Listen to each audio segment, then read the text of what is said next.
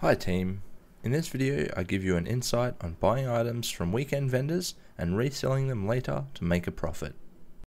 There are two different weekend vendors, a luxury furnishing vendor selling unique pieces to add detail and finish your house in Coldharbour, and the golden vendor in Cyrodiil who sells a monster helm and shoulders and a ring set each weekend. Furnishing vendor in Coldharbour is my most reliable source as almost everything sells. And everything he sells does make a profit. Each week I purchase a bunch of what he sells. I usually pick and choose what I purchase extra of, as some items will sell more frequently than others. The longer you hold these items, the more you make. After around 12 months, the items will come back on the vendor and lose their value, going back to around the original price. Be aware of this, so usually I sell around 2 months afterwards when it's still fresh in people's minds and the supply has dried up. Items that sell especially well from here are usually things that are small and detailed. Lights, flowers and walls all sell really well. Figurines and jars of pickled items all sell really well.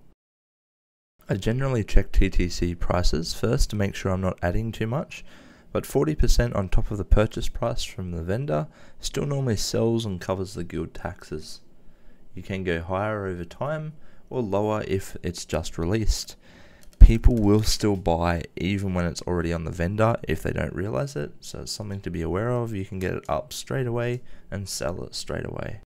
The golden vendor in Cyrodiil I don't make money off, but it is an easy way to get the monster helm sets of the harder DLC dungeons without having to grind through them.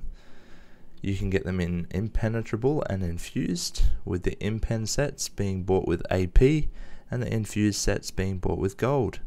They're untradeable, but definitely the easiest way to get them. The jewellery on the other hand, you can definitely make money on.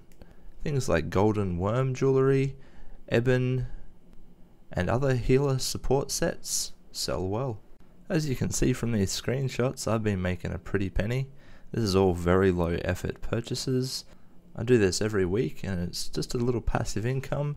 This keeps me topped up so I can spend heaps of money on other stuff. Thanks for watching, I hope you learned something. Please like and subscribe if you enjoyed it. I'll see you next time.